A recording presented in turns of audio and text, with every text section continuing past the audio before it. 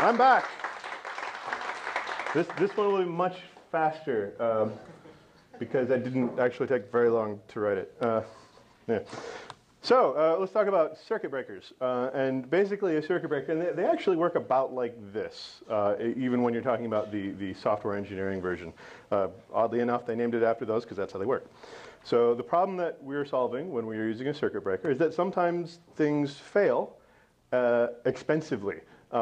Especially calls to remote services. You think about it like this. If you're going to make a call to like some HTTP over JSON service, which is what you should be doing, sometimes that's really slow to time out. It could take, like, depending on the way your library is configured, like 3 seconds, 10 seconds, like a really long time. And especially if you're like trying to serve maybe your own web requests to people who are making a lot of requests to all your unicorns or whatever you're running, you can tie up all your threads just waiting on these things to time out.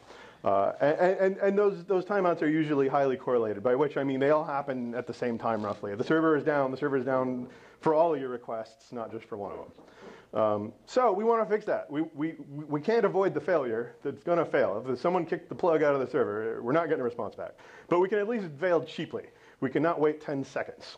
We can wait maybe a small amount of that time first, and then just say like, oh, that thing's broken. We're going to back off and wait a while. We can trip the circuit breaker, if you will.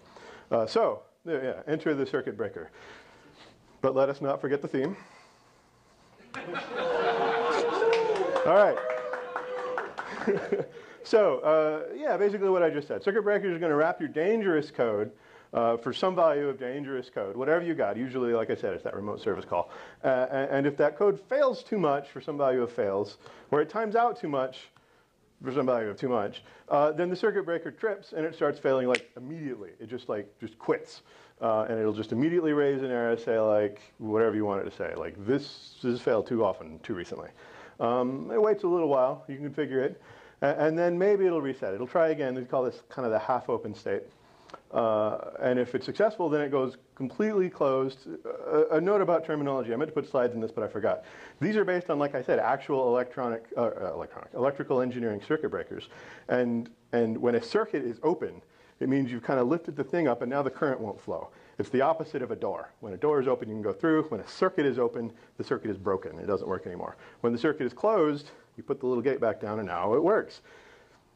It's like you're just not like a door. So that trips me up all the time. Yeah, it's like a bridge, exactly. So, look at some GitHub. I have a, I'm going to have to cancel out of this. This might work. Oh, that's definitely not relevant. There we go. Hey, here we go. I can make this bigger. I can't see this on my actual screen. That's not working because I hit the wrong button. Circuit breakage by some guy. So I picked this gem completely at random amongst the many circuit breaker gems that are out there.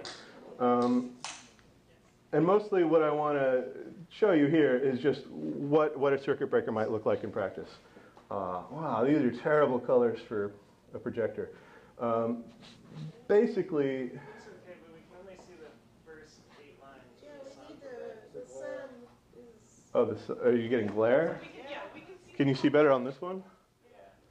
Yeah. Okay, so there's 2 screens, and the people in the back actually have those too, yeah. Well, so blinds, awesome. The basic idea here, as you can see, you're going to create the circuit breaker with some sort of logic, and it's any kind of dangerous logic that is dangerous, right? And you're going to give it a failure threshold. And when we say failure, like, what does that mean? It can mean anything you want, but probably what it means is that either this code is going to raise an exception or it's going to time out. You could say if it returns null or whatever, like, you're going to write this, so you can make it work however you like. But in this particular example, a failure means it times out or raises an exception. You say, how long is it going to stay flipped? How long before we try to reset it? And how long are we willing to wait before we just call this thing failed? And in this case, I'm going to say 500 milliseconds, half a second. If it takes longer than that, that guy's not coming back.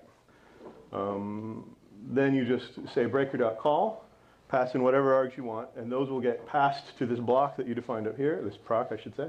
And then it could raise either a circuit open if it's failed too many times recently, or a circuit timeout if it exceeds 500 milliseconds.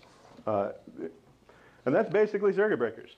They're going to protect your code and allow it to continue on quickly and get right back to the business of answering requests without waiting for a bunch of very, very slow timeouts. I gotta hit the play again from over here. This would have been funnier if it was snappier, but